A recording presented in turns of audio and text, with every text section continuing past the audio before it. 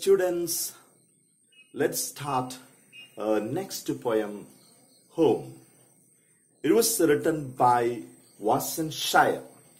She was born in 1988 in East Africa.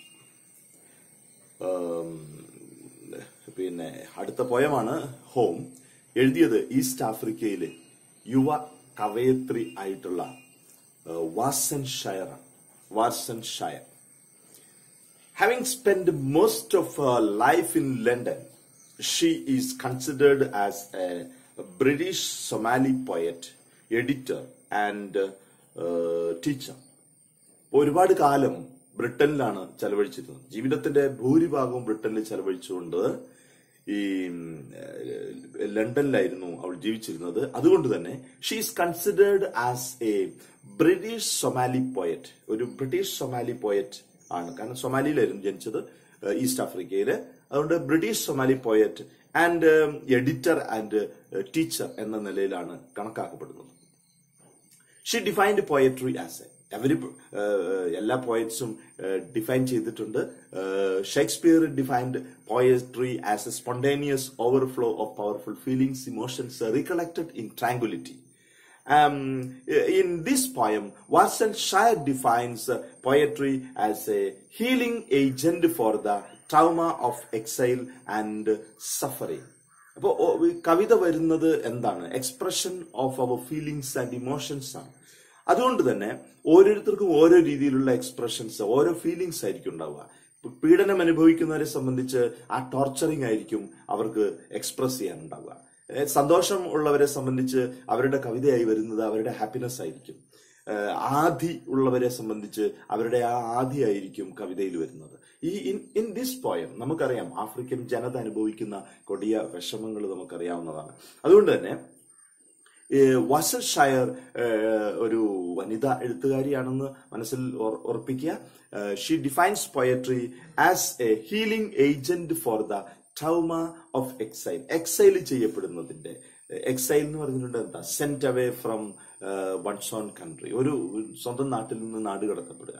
അങ്ങനെ exile ചെയ്യപ്പെടുന്നതിന്റെ, നാട് കടത്തപ്പെടുന്നതിന്റെ injury, trauma, വേദന അനുഭവിക്കേണ്ടി വരികയാണ്. അപ്പൊ അതിന് ഒരു ഹീലിംഗ്, അപ്പൊ വേദന അനുഭവിക്കുന്ന ആളെ ഹീൽ ചെയ്യുന്നതിന് വേണ്ടി എഴുതുന്ന ഒന്നാണ്.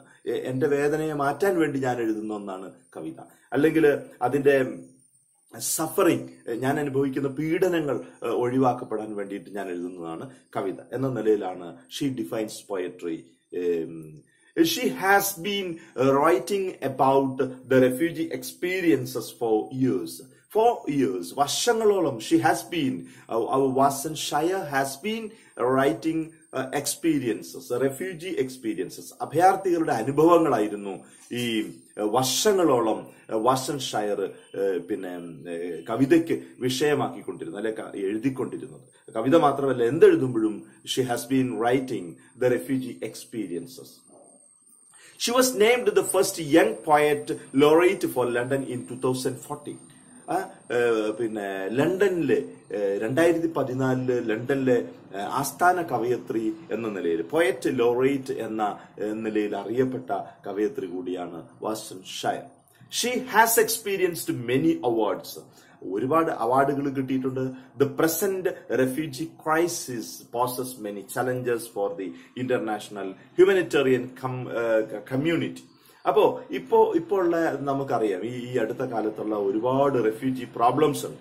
അപ്പോ ഈ പ്രസന്റ് റെഫ്യൂജി ക്രൈസിസ് പോസസ്, ഈ ഇപ്പോ ഉള്ള ആനുകാലികമായ പിന്നെ കോണ്ടംപററി ആയിട്ടുള്ള റെഫ്യൂജി ക്രൈസിസ്, അഭയാർത്ഥി പ്രതിസന്ധികൾ എന്ന് പറയുന്നത് പോസസ്, അത് അസർട്ട് ചെയ്യുന്നത്, അത് ഊന്നി പറയുന്നത് മെനി ചലഞ്ചസ്, അല്ലെ അത് നേരിടേണ്ടി വരുന്ന ഒരുപാട് വെല്ലുവിളികളെയാണ്. For the international humanitarian community, അന്താരാഷ്ട്ര മനുഷ്യ സമൂഹം നേരിടുന്ന ഒരു വലിയ വെല്ലുവിളി തന്നെയാണ് ആധുനിക കാലഘട്ടത്തിലെ, അല്ലെ നമ്മുടെ കോണ്ടംപററി അല്ലെ പ്രസന്റ് കാലഘട്ടത്തിലെ പിന്നെ റെഫ്യൂജി ക്രൈസിസ് എന്ന് പറയുന്നത്. About 68.5 million. ഒരു രാജ്യം മാത്രം നേരിടുന്ന ക്രൈസിസ് അല്ല ഇന്ന് റെഫ്യൂജി ക്രൈസിസ് എന്ന് പറയുന്നത്. ലോകം മുഴുവൻ ഈ റെഫ്യൂജി ക്രൈസിസ് നേരിടുന്നുണ്ട്. അപ്പോൾ 68.5 million people had been driven from their homes across the world by the end of 2017 as part of the annual study of United Nations Refugee Agency. ലോകം മുഴുവൻ നടക്കുന്ന കാര്യങ്ങളെ കുറിച്ച് യുണൈറ്റഡ് നാഷൻസ് പഠിക്കുന്നുണ്ട്, ഐക്യരാഷ്ട്ര സംഘടന പഠിക്കുന്നുണ്ട്. അപ്പോൾ ഐക്യരാഷ്ട്ര സംഘടനയുടെ യുണൈറ്റഡ് നാഷൻസ് റെഫ്യൂജി ഏജൻസി ഉണ്ട്, യുണൈറ്റഡ് നാഷൻസ് റെഫ്യൂജി ഏജൻസി. ഈ സംഘടനയുടെ ഒരു പഠന റിപ്പോർട്ട് പ്രകാരം 2017 അല്ലെങ്കിൽ 2017 അവസാനിച്ചപ്പോഴേക്കും 68.5 million people had been driven from their homes across the world എന്നാണ്. ലോകം മുഴുവനും ഒരു 68.5% ആളുകൾ driven out from there Holmes, അവരുടെ വീടുകളിൽ നിന്ന് പുറത്താക്കപ്പെട്ടവരാണ്. ഏതെങ്കിലും രീതിയിൽ അത് കലാപത്തിന്റെ പേരിലാവാം, പിന്നെ വികസനത്തിന്റെ പേരിലാവാം, ഒക്കെ, അല്ലെങ്കിൽ പ്രകൃതിയിൽ ഉണ്ടാകുന്ന ദുരന്തത്തിന്റെ പേരിലാവാം, എന്തും ആയിക്കൊള്ളട്ടെ, they had been driven out from there Holmes. ഇത് ഒരു ഐക്യരാഷ്ട്ര സംഘടനയുടെ ഒരു പഠന റിപ്പോർട്ടിൽ പറയുന്നതാണ്. 68.5 million പീപ്പിൾ.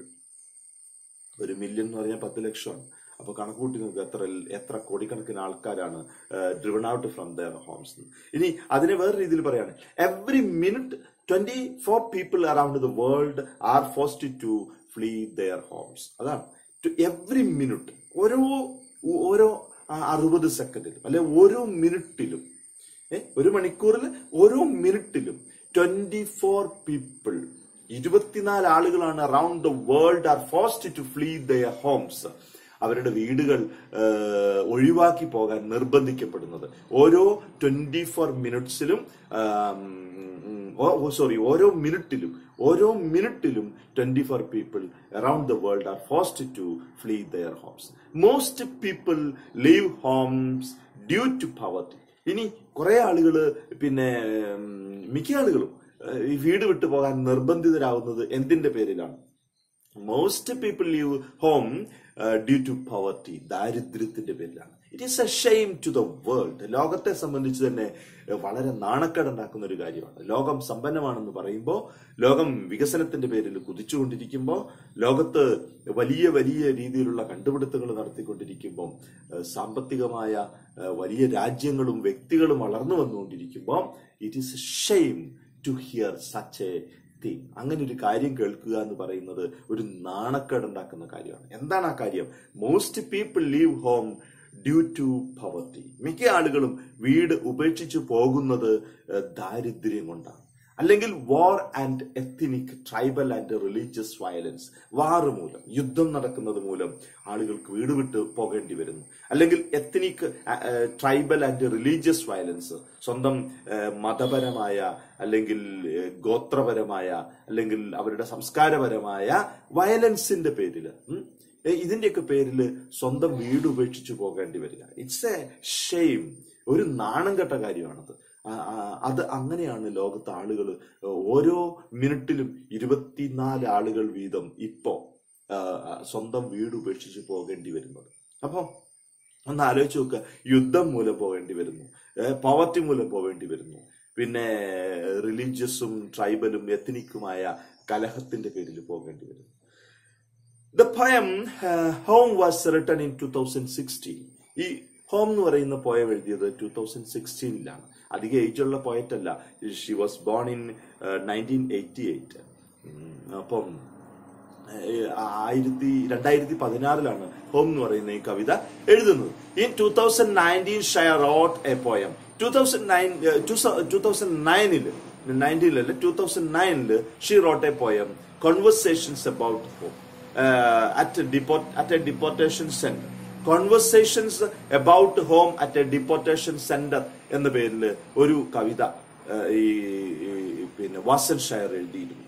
എന്തായിരുന്നു? Conversations about home at A deportation.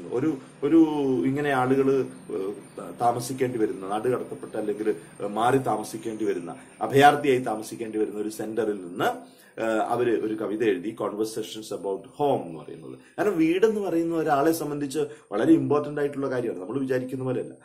വീട് ഇല്ലാതാവുക എന്ന് പറയുന്നത്, ഇല്ലാതാവുമ്പോഴാണ് നമുക്ക് വിഷമം അനുഭവിക്കുക. അപ്പം നമ്മൾ തോന്നും ലോകം മുഴുവൻ ഒരുപാട് ആളുകൾ വരാന്ത കട തിണ്ണകളിൽ കിടന്നുറങ്ങുന്നുണ്ടല്ലോ. അങ്ങനെ ഉറങ്ങി നോക്കണം ദിവസം. വീടില്ലാതെ ഇറങ്ങി പോകേണ്ടി വരിക. നമുക്കിപ്പോ കാലവർഷമൊക്കെ ശക്തിപ്പെട്ട് നമ്മുടെ വീടെല്ലാം അല്ലെങ്കിൽ പിന്നെ ഉരുൾപൊട്ടലൊക്കെ ഉണ്ടായി നമ്മുടെ പറമ്പും വീടും എല്ലാം ഒലിച്ചു പോയി കഴിഞ്ഞിട്ട് ഒന്നുമില്ലാതെ ഏതെങ്കിലും ഒരു അഭയാർത്ഥി ക്യാമ്പിൽ താമസിക്കേണ്ട ഗതികേട് വരുമ്പോഴാണ് നമ്മൾ അതിന്റെ വേദന മനസ്സിലാക്കുക. ഇത് ഒരു ദിവസമല്ല, നമ്മുടെ ഇവിടേക്ക് താമസിക്കേണ്ടി വരിക എന്ന് പറഞ്ഞാൽ 1 വർഷം 2 വർഷമൊക്കെ താമസിച്ച് എന്തെങ്കിലും പരിഹാരം ഉണ്ടാവും വിചാരിക്കാം. പക്ഷെ ലോകത്ത് അങ്ങനെയല്ല.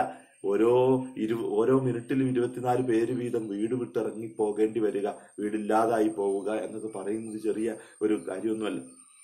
അപ്പം അതിന്റെ പ്രയാസം ചെറുതൊന്നുമല്ല. അപ്പൊ ഹോം എന്ന് പറയുന്നതിന് ഒരുപാട് അർത്ഥമുണ്ട്. സ്വന്തം വീട് മാത്രമല്ല, സ്വന്തം സംസ്കാരവും ഉണ്ട്. സ്വന്തം സംസ്കാരം ഇല്ലാതാകപ്പെടുന്നതിന്റെ, സ്വന്തം വീടില്ലാതാകപ്പെടുന്നതിന്റെ ഒക്കെ, സ്വന്തം ഐഡന്റിറ്റി നഷ്ടപ്പെട്ടു പോകുന്നത് ഒക്കെ ഈ ഹോമുമായി ബന്ധപ്പെട്ട് നമുക്ക് പറയാവുന്ന ഒരുപാട് വിശാലമായ ഡെഫിനിഷൻസ് ആണ്, വിശാലമായ ഏരിയ ആണ്. അപ്പം ഈ കവിത എഴുതുന്നത് 2016 പക്ഷെ അതിനു മുമ്പ് 2009 കോൺവെർസേഷൻസ് അബൌട്ട് ഹോം എന്ന് പറഞ്ഞിട്ട് മറ്റൊരു കവിത അവർ എഴുതിയിരുന്നു. അത് related, which is inspired by A visit Xi made to the abandoned Somali embassy. ഈ റോമില് ഒരു എംബസി ഉണ്ടായിരുന്നു. ഓരോ രാജ്യങ്ങളുടെയും എംബസി ഓരോ രാജ്യങ്ങളിലും ഉണ്ടാവും. ഇപ്പൊ ഇന്ത്യയുടെ എംബസി മറ്റ് ഫോറിൻ രാജ്യങ്ങളിൽ എല്ലായിടത്തും ഉണ്ടാവും. അതേപോലെ സൊമാലിയയുടെ ഒരു എംബസി റോമിലുണ്ടായിരുന്നു. ഈ എംബസി അബാൻഡൻഡ് ആയിരുന്നു, ഒഴിവാക്കപ്പെട്ടതായിരുന്നു. അവിടെ ആരും ഉണ്ടായിരുന്നില്ല. There was nobody in that embassy. അപ്പോ എന്ത് സംഭവിച്ചു? ഇവര് ഇവിടെ സെന്റർ കാണാൻ ചെന്നപ്പോ, ഈ റോമിലുള്ള ഡിപ്പോർട്ടേഷൻ സെന്റർ കാണാൻ ചെന്നപ്പോ അതായിരുന്നു which was an inspiration for her to write the poem conversations about home. ആ കോൺവെർസേഷൻസ് അബൌട്ട് പോയം എന്ന് പറയുന്ന ആ കവിത എഴുതാൻ അവർക്ക് ഇൻസ്പിറേഷൻ ആയത് അതാണ്. അപ്പൊ which is inspired by A visit Xi made to the abandoned Somali embassy in Rome. Somali embassy, abandoned ആയിട്ടുള്ള സൊമാലി എംബസി വിസിറ്റ് ചെയ്യാൻ ചെന്നപ്പോഴാണ് അവര് ആ കവിത, ആ ഒരു ഇൻസ്പിറേഷനിലാണ് അവർ ആ കവിത എഴുതുന്നത്. Some young refugees had turned this embassy into their home. ചില young refugees, ചില വളരെ ചെറുപ്പക്കാരായ ചില റെഫ്യൂജീസ് ഈ എംബസിയെ, ഈ റോമിലുള്ള Somalian എംബസിയെ they had turned their home, അവരുടെ വീടാക്കി മാറ്റിയിരുന്നു. അപ്പൊ കിട്ടുന്ന സ്ഥലം വീടാക്കി മാറ്റുകയാണ്. മരമാണ് കിട്ടുന്നതെങ്കിൽ അതിന്റെ ചുവട് വീടാക്കി മാറ്റുക. ഒരു തിണ്ണയാണ്, കടയുടെ തിണ്ണയാണ്, വരാന്തയാണ് കിട്ടുന്നതെങ്കിൽ അത് വീടാക്കി മാറ്റുക. ഇതാണ് ആളുകൾക്ക് ചെയ്യാനുള്ള ഏറ്റവും വലിയൊരു കാര്യം എന്ന് പറയുന്നത്. അതല്ലാതെ ഭരണകൂടം തിരിഞ്ഞു നോക്കി പരിഹരിക്കപ്പെടുക എന്ന് പറയുന്നത് പലപ്പോഴും സംഭവിക്കുന്നില്ല എന്നതാണ് ഒരു നഗ്ന യാഥാർത്ഥ്യം.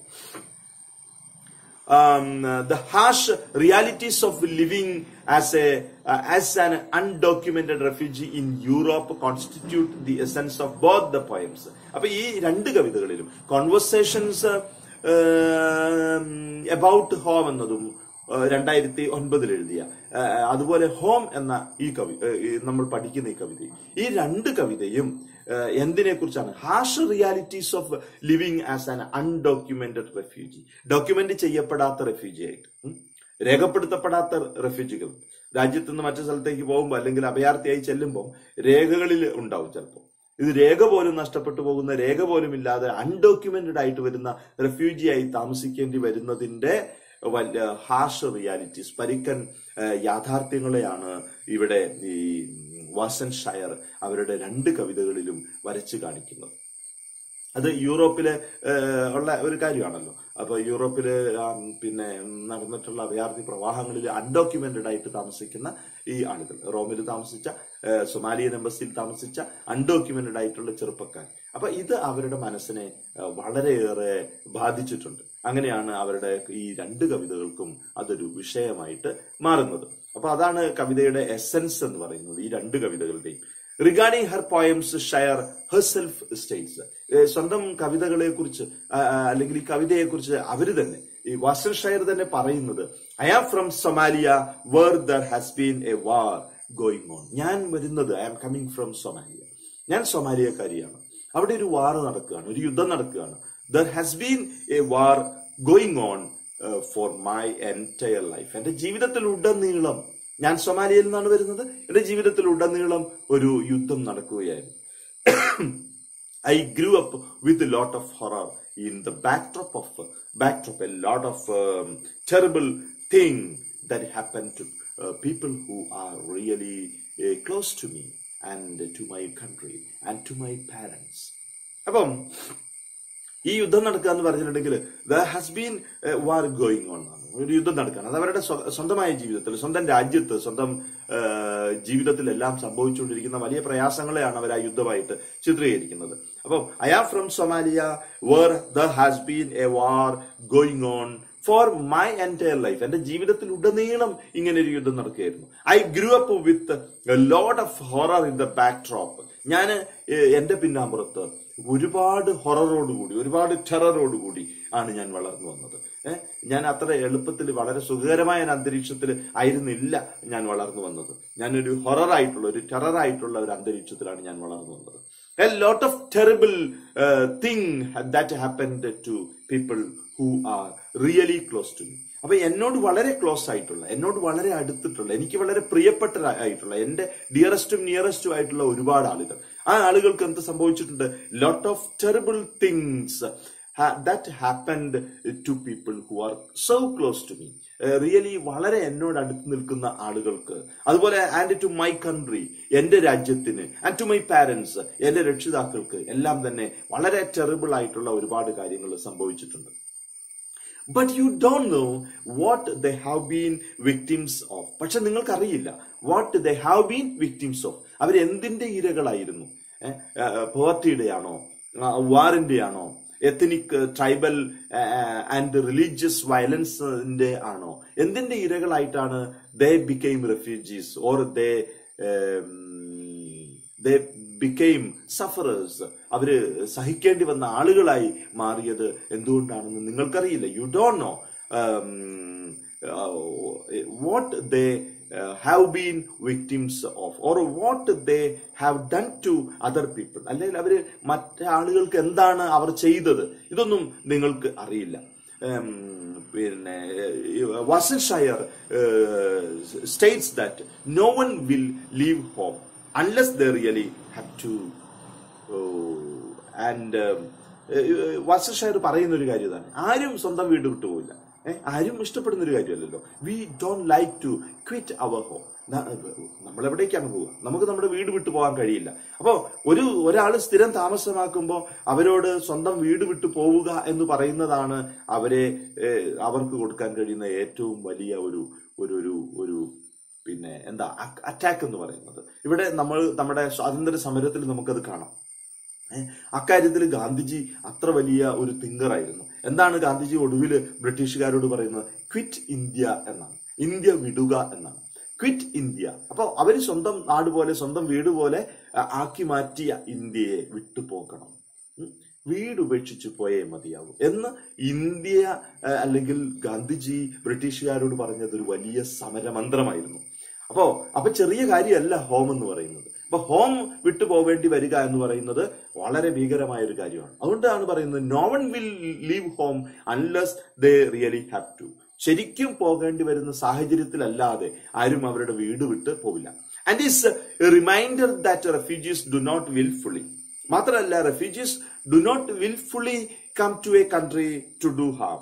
ഒരു രാജ്യത്തേക്കും ഒരു റെഫ്യൂജിയും എന്തെങ്കിലും ഹാം ചെയ്യാൻ, ഉപദ്രവം നടത്താൻ വേണ്ടിയിട്ട് വരില്ല. ഒരു രാജ്യത്തേക്കും ഒരു റെഫ്യൂജിയും ഒരു ഉപദ്രവം നടത്താൻ വേണ്ടിയിട്ടും വരില്ല. കാരണം സ്വന്തം വീട് വിട്ട് മറ്റു രാജ്യത്ത് പോയി ഹാം ചെയ്യുന്ന കാര്യം ആർക്കും ഇല്ല. അപ്പൊ അവര് റെഫ്യൂജികളായിട്ട് there compelled to become refugees. അതാണ് അവര് നിർബന്ധിതരാകുകയായിരുന്നു. എന്തിന്?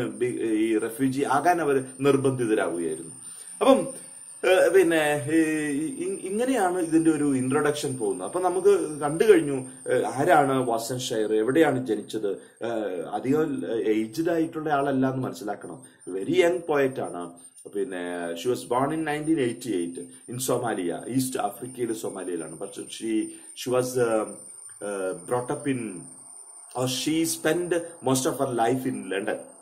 അതുകൊണ്ട് തന്നെ ഒരു ലണ്ടനിലെ സൊമാലി ലണ്ടൻ പോയറ്റായിട്ട് അറിയപ്പെടുന്നുണ്ട്. ബ്രിട്ടീഷ് സൊമാലി പോയറ്റ് എന്നാണ് അവർ അറിയപ്പെടുന്നത്. അതുകൊണ്ടാണ് ലണ്ടനിലെ പോയറ്റ് ലോറേറ്റ്, ആസ്ഥാന കവയത്രി പട്ടവും കൂടെ അവർക്ക് കിട്ടുന്നത്. അപ്പൊ അവരുടെ ജീവിതത്തിൽ, സ്വന്തമായ ജീവിതത്തിൽ അനുഭവിച്ച യാഥാർത്ഥ്യങ്ങളാണ് ഈ കവിതയിൽ ഡെപ്പിക്ട് ചെയ്യുന്നത്. അപ്പൊ അവിടെ തന്നെ നമുക്കറിയാം ലോകം മുഴുവൻ നടക്കുന്ന ചില യാഥാർത്ഥ്യമുണ്ട് ഈ റെഫ്യൂജീസുമായി ബന്ധപ്പെട്ട്. 68.5 മില്യൺ പീപ്പിൾ ഇത് 2017 ആയപ്പോഴത്തേക്കും ലോകം വിട്ട് പുറത്തു പോകേണ്ടി വരിക. അതേപോലെ തന്നെ ഓരോ മിനിറ്റിലും 24 പീപ്പിൾ വീതം ഇന്ന് പിന്നെ വീടില്ലാത്തവരായിട്ട്, സ്വന്തം വീട് വിട്ട് പോകേണ്ടി വരുന്നവരായിട്ട് കണക്കിൽപ്പെടുകയാണ്. എങ്ങനെ ഐക്യരാഷ്ട്രസഭയുടെ കണക്കിൽ വരുന്നൊരു കാര്യമാണ്. അപ്പൊ ഇത്തരത്തിലുള്ള ഒരു ഭീകരമായ ഒരു കാര്യമാണ് അവർ ചിത്രീകരിക്കുന്നത്. അപ്പൊ അവര് 2016 ഈ കവിത ഹോം എഴുതുന്നത്. അതിനു മുമ്പ് conversations about home at A deportation centre എന്ന് പറയുന്നത് 2009 അവർ എഴുതി. അപ്പോൾ ഇത് ഒക്കെ അവര് ഒരു റോമിലുള്ള സൊമാലിയൻ എംബസി വിസിറ്റ് ചെയ്തപ്പം അതിൽ ഇൻസ്പയർഡ് ആയിട്ടാണ് പിന്നെ ഈ 2 കവിതകളും എഴുതുന്നത്. അതും അവരുടെ ജീവിതത്തിൽ ഒരുപാട് അനുഭവിച്ച പിന്നെ യാഥാർത്ഥ്യങ്ങൾ, അവരുടെ ക്ലോസ് ആയിട്ടുള്ള ഫ്രണ്ട്സ് ആയാലും കൺട്രി ആയാലും പാരന്റ്സ് ആയാലും ഒക്കെ അവർ അനുഭവിക്കേണ്ടി വരുന്ന യാഥാർത്ഥ്യങ്ങളാണ്. അപ്പൊ അതിലവർ പറയുന്ന ഒരു കാര്യമുണ്ട്. പിന്നെ എന്താന്ന് വെച്ചിട്ടുണ്ടെങ്കിൽ റെഫ്യൂജീസ് ഒരിക്കലും പിന്നെ ആഗ്രഹിക്കുന്നില്ല എന്ത് ലീവ് ഹോം. ആരും ആഗ്രഹിക്കുന്നില്ല. റെഫ്യൂജീസ് എന്ന് പറഞ്ഞാൽ ആരും ആഗ്രഹിക്കുന്നില്ല. No one will leave home. ആരും അവരുടെ വീട് വിട്ടു പോവില്ല. എങ്ങനെ? Unless they have to. പോകേണ്ടി വരുന്ന സാഹചര്യം ഉണ്ടാകാതെ ആരും വീട് വിട്ട് പോവില്ല. അപ്പോ ഈ ഒരു പോയം പിന്നെ വളരെ ആനുകാലികമായ കോണ്ടംപററി ആയിട്ടുള്ള ഒരു സിറ്റുവേഷനെയാണ് ഡെപിക്ട് ചെയ്യുന്നത്. നമുക്ക് ജസ്റ്റ് ഒന്ന് സ്റ്റാർട്ട് ചെയ്യാം ഈ poem. Page number 44. No one leaves home unless home is the mouth of a shark. ആരും വീട് വിട്ടു പോവില്ല. എങ്ങനെ? unless home is the mouth of a shark. When our home becomes the mouth of a shark, we may leave our home. നമ്മൾ വീട് വിട്ടു പോയേക്കാം. എപ്പം? നമ്മുടെ ഹോം ഒരു ഷാർക്കിന്റെ മൗത്തായി വരുമ്പോൾ, എന്ന് പറഞ്ഞിട്ടുണ്ടെങ്കിൽ ഒരു സ്രാവിന്റെ വായയായി വരുമ്പോൾ, എന്ന് പറഞ്ഞാൽ ഈ വീട് നമുക്ക് അപകടകരമാണ് എന്ന് തോന്നുമ്പോൾ, വീട് നമ്മളെ വിഴുങ്ങിക്കളയും എന്ന് തോന്നുമ്പോൾ, വീട് നമ്മൾക്ക് രക്ഷാകേന്ദ്രമല്ല എന്ന് തോന്നുമ്പോൾ we will leave our home. നമ്മൾ നമ്മുടെ വീട് വിട്ടു പോകും. അല്ലാത്ത പക്ഷം we will not leave our home. You only run for the border. നിങ്ങൾ നിങ്ങളുടെ രാജ്യത്തിന്റെ അതിർത്തിയിലേക്ക് ഓടും. എപ്പോ? When we R compelled to leave our home we will run to the border of the country. നമ്മുടെ രാജ്യത്തിന്റെ അതിർത്തിയിലേക്ക് നമ്മൾ ഓടും. എപ്പോ? When you see the whole city running as well. When you see the whole city running as well. എല്ലാവരും ഇങ്ങനെ പിന്നെ ഓടുന്ന കാണുമ്പോൾ, എല്ലാവരും സ്വന്തം നാട് വിട്ടു പോകുമ്പോൾ, ഒരു സിറ്റി മുഴുവൻ ഇങ്ങനെ ബോർഡറിലേക്ക് പോകുന്നത് കാണുമ്പം we also will try to cross the border. നമ്മളും ഈ ബോർഡർ ക്രോസ് ചെയ്യാൻ വേണ്ടി ശ്രമിക്കും. എപ്പോഴാണ്? When you see the whole city running as well. ഈ പട്ടണം മുഴുവൻ ഓടുന്ന സമയത്ത് നമ്മളും ഒരുപക്ഷെ ബോർഡറിലേക്ക് നമ്മളും പോയെന്ന് വരാം. Your neighbour running faster than you. അങ്ങനെ ഒരു സമയത്ത് കാണുന്നത് പിന്നെ നൊബഡി വിൽ കെയർ അതേഴ്സ്. ആരും മറ്റുള്ളവരെ കെയർ ചെയ്യില്ല. അപ്പോ നിങ്ങളുടെ നൈബർ ഒരുപക്ഷെ you can see running faster than you. നിങ്ങളെക്കാൾ വേഗത്തിൽ ഓടുന്നത് ചിലപ്പോൾ നിങ്ങൾക്ക് കേൾക്കാം. കാരണം അങ്ങനെയാണല്ലോ, ഓരോരുത്തർക്കും അവരവരുടെ രക്ഷാമാർഗമാണ് ഏറ്റവും വലുത്. സ്വന്തം ലൈഫാണ് വെരി ഇമ്പോർട്ടന്റ് ആയിട്ടുള്ളത് ഓരോരുത്തരെ സംബന്ധിച്ചും. Breath bloody in there ത്രോട്ട്സ്. അപ്പം എങ്ങനെയാണ്? ഈ ഓരോരുത്തരും വളരെ വേഗതയിൽ ഓടിക്കൊണ്ടിരിക്കും. Breath bloody in there ത്രോട്ട്സ്. They are struggling four breath. അവര് ശ്വസിക്കാൻ കഷ്ടപ്പെട്ടുകൊണ്ടാണ്, കിതച്ചുകൊണ്ടാണ് ഓടുന്നത്. കാരണം ഓട്ടം വളരെ സായന്തനങ്ങളിലോ രാവിലെയോ ഒക്കെ നമ്മൾ നടത്തുന്ന എക്സർസൈസിന്റെ ഭാഗമായിട്ടുള്ള രസകരമായ ആസ്വാദ്യകരമായ ഓട്ടമല്ല. ഒരു രാജ്യത്തു നിന്ന് രക്ഷപ്പെട്ടു പോകാൻ വേണ്ടിയിട്ട് നടത്തുന്ന അതിഭീകരമായ ഒരു ഓട്ടമാണ്. ആ സമയത്ത് breath ചെയ്തുകൊണ്ടായിരിക്കും. They are struggling four breath. അപ്പൊ ശ്വസിച്ചുകൊണ്ട് അല്ലെങ്കിൽ കഷ്ടപ്പെട്ടുകൊണ്ട് അല്ലെങ്കിൽ ഒരുപാട് പിന്നെ എന്താ ഭീതിയോടുകൂടിയായിരിക്കും അവർ ഓടിപ്പോവുക. The boy you went to school വിത്ത്. അപ്പൊ നിങ്ങൾ ഓടുമ്പോൾ നിങ്ങൾക്ക് കാണാൻ കഴിയുന്ന ഒരു കാര്യം അതാണ്, എന്ത്, your neighbour is running faster than you. നിങ്ങളുടെ അയൽക്കാരൻ നിങ്ങളെക്കാൾ വേഗതയിൽ ഓടുക. എല്ലാവരും ഓടുകയാണ്, പക്ഷെ അപ്പൊ സ്വന്തം അയൽക്കാരനായിട്ട് നൈബറായിട്ട് അതുവരെ ഉണ്ടായിരുന്ന ആള് പോലും is running, you can see the neighbour is running faster than you. നിങ്ങൾ ഓടുന്നതിനേക്കാൾ വേഗതയിൽ ഓടുകയാണ്. They are struggling four breath. അവര് കഷ്ടപ്പെട്ട് ശ്വസിച്ചുകൊണ്ട് അല്ലെങ്കിൽ കിതച്ചുകൊണ്ടാണ് ഓടുന്നത്. The boy you went to school വിത്ത്. അപ്പം സ്കൂളിൽ നമ്മൾ പോകുമ്പോൾ ഒരുപാട് ആളുകൾ നമ്മുടെ കൂടെ ഉണ്ടാവും. അപ്പൊ the boy you went to school വിത്ത്, നിങ്ങളുടെ കൂടെ പോയിരുന്ന അല്ലെങ്കിൽ സ്കൂളിൽ പോയിരുന്ന ആ ആൺകുട്ടി, പിന്നെ നിങ്ങൾ പലപ്പോഴും നിങ്ങളുടെ കൂടെ ഒരുപാട് സൗഹൃദം കാണിച്ചിരുന്ന ആ കുട്ടി, who kissed you dizzy behind the old tin factory. അപ്പൊ അവൻ അത് ആ ബോയ് ഒരുപക്ഷെ നിങ്ങളുടെ ലവർ ആയിരിക്കും. who kissed you dizzy behind the old factory. അപ്പൊ വളരെ ഹാർഡായിട്ട് that boy might have kissed you when you go to school behind the old tin factory. അവിടെയുള്ള പഴയ ടിൻ ഫാക്ടറിയുടെ പിറകിൽ വെച്ച് നിങ്ങളെ കിസ് ചെയ്തിട്ടുള്ള നിങ്ങളുടെ കാമുകൻ, നിങ്ങളുടെ അത്ര ക്ലോസ് ആയിട്ടുള്ള കാമുകൻ, നിങ്ങളുടെ വളരെ അടുത്ത കാമുകൻ, പിന്നെ നിങ്ങളോട് വളരെയേറെ സൗഹൃദം കാണിച്ച സുഹൃത്ത്, ഇവരെയൊക്കെ നിങ്ങൾ ഈ ഓട്ടത്തിൽ കാണാം. എങ്ങനെയായിരിക്കും? Is holding A gun bigger than his body. അവന്റെ കയ്യിൽ ഒരുപക്ഷെ അവൻ പിടിച്ചിട്ടുണ്ടാവുക ഒരു ബിഗ് ഗണ്ണായിരിക്കും, ഒരു വലിയ തോക്കായിരിക്കും. ബിഗർ ദാൻ ഹിസ് ബോഡി, അവന്റെ ശരീരത്തെക്കാൾ വലിയൊരു തോക്ക് എടുത്തിട്ടായിരിക്കും അവൻ സഞ്ചരിക്കുന്നല്ലേ, അവൻ നിൽക്കുന്നത് കാണുന്നത് എന്ന് പറഞ്ഞിട്ടുണ്ടെങ്കിൽ there is A fighting going on. ഒരു ഫൈറ്റിംഗ് നടന്നുകൊണ്ടിരിക്കുകയാണ്. അതിൽ പിന്നെ ചിലർ ഓടുന്നു, ചിലർ രക്ഷപ്പെടാൻ വേണ്ടി ശ്രമിക്കുന്നു, ചിലർ പൊരുതുന്നു. അപ്പം ഈ ഇത്തരത്തിലുള്ള സ്വന്തം വീട് വിട്ടു പോകേണ്ടി വരുമ്പം എല്ലാവരും തോക്കെടുക്കുന്നു എന്നുള്ളത്. സ്വന്തം വീടും പറമ്പ് ഉപേക്ഷിച്ച് പോയി കഴിഞ്ഞാൽ പിന്നെ നമുക്കൊന്നുമില്ല, നമുക്ക് താമസിക്കാൻ ഇടമില്ല, ഭക്ഷിക്കാനൊന്നുമില്ല, പണമില്ല, ഒന്നുമില്ല, നമുക്ക് ജോലി കാര്യങ്ങളൊന്നും ഉണ്ടാവില്ല, എല്ലാം ഉപേക്ഷിച്ചിട്ട് പോയി കഴിയുമ്പോൾ. അപ്പോ പിന്നെ മരണം തന്നെ മുമ്പിലുള്ളൂ. അങ്ങനെ മരണം മുന്നിൽ കണ്ട് കഴിയുന്ന ഒരാള് തീർച്ചയായും ആരായി മാറും? അയാൾ ഒരു മർഡറായി മാറും, ഒരു കൊലയാളിയായി മാറും. കാരണം അവന് വേറെ ഒന്നും മുന്നിലില്ല, അവന് കൊല്ലുന്നതാണ് ഒരുപക്ഷെ ഏറ്റവും ശരിയായി തോന്നുന്നത്. അപ്പൊ അവന്റെ കയ്യിൽ ഗണ്ണായിരിക്കും. അപ്പൊ അതാണ് പറയുന്നത്, the boy went to school with you.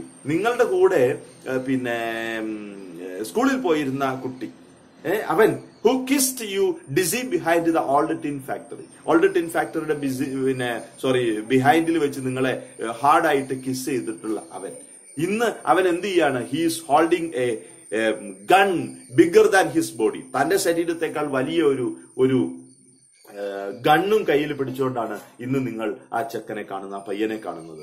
You only leave home when home won't let you stay. എപ്പോഴാണ് നിങ്ങൾ വീട് വിട്ടുപോകുന്നത്? You only leave home when home won't let you stay, when the conditions compel U to quit the home. അതാണ് നിങ്ങളുടെ സാഹചര്യം നിങ്ങളെ അവിടെ താമസിക്കാൻ അനുവദിക്കാത്ത ഒരു സാഹചര്യത്തിൽ മാത്രമാണ് നിങ്ങൾ വീട് വിട്ടു പോവുക. അല്ലാത്ത പക്ഷം you will not quit your home. നിങ്ങൾ നിങ്ങളുടെ വീട് വിട്ട് പോവില്ല. അപ്പം മനസ്സിലായല്ലോ, ഇതാണ് ഈ കവിതയുടെ ഒരു തുടക്കമായിട്ട് വരുന്നത്. ഈ ഒരു സന്ദേശം തന്നെയാണ് ഇനി അങ്ങോട്ടുള്ള കവിതയിൽ പറയുന്നതും. അപ്പോ ഈ ഒരു ക്ലാസ് നമുക്ക് ഇതിന്റെ ഇൻട്രൊഡക്ഷൻ ഒന്ന് ഗൗരവമായിട്ട് എടുക്കണം. കാരണം നമുക്ക് അതിന്റെ എസ്സേ എഴുതുമ്പോൾ ഈ ഇൻട്രൊഡക്ഷനിൽ ഞാൻ പറഞ്ഞ കാര്യങ്ങളൊക്കെ വേണ്ടി വരുന്നതാണ്. പോയറ്റിനെ കുറിച്ചുള്ള ഇൻട്രൊഡക്ഷൻ വേണം, കവിതയെ കുറിച്ചുള്ള ഇൻട്രൊഡക്ഷൻ വേണം. ഈ സാഹചര്യങ്ങളൊക്കെ നിങ്ങൾ ഓർത്തിരിക്കുക. മാത്രമല്ല ഈ കവിത തുടങ്ങുമ്പോൾ തന്നെ അതിന്റെ പ്രധാനപ്പെട്ട ആശയം പറഞ്ഞു കഴിഞ്ഞു. നമ്മുടെ പോയറ്റ് തന്നെ ആദ്യം പറയുന്നുണ്ട്, no one will leave home unless they really leave to have to. അവർക്ക് വിടേണ്ടി വരുന്ന, ഒഴിവാക്കേണ്ടി വരുന്ന സാഹചര്യത്തിൽ ആരും വീട് വിട്ടു പോവില്ല എന്ന് പോയറ്റ് ആദ്യം തന്നെ പറയുന്നുണ്ട്. ആ കാര്യം നമ്മൾ ഇത്രയും സംസാരിച്ച, ഇത്ര ഡിസ്കസ് ചെയ്തിട്ടുള്ള ഈ ലൈനുകളിൽ പറഞ്ഞു കഴിഞ്ഞു. അതുകൊണ്ട് നമുക്കിതിന്റെ ബാക്കി നെക്സ്റ്റ് ക്ലാസ്സിൽ നോക്കാം. ഇത് ഒന്ന് വായിക്കുക, ഇൻട്രൊഡക്ഷൻ ഒക്കെ നന്നായിട്ട് വായിക്കണം, ടെക്സ്റ്റിലെ ഇൻട്രൊഡക്ഷൻ ഒക്കെ നോക്കുക. ഈ കവിത ഒന്ന് തുടങ്ങി വെക്കുന്നു മാത്രം.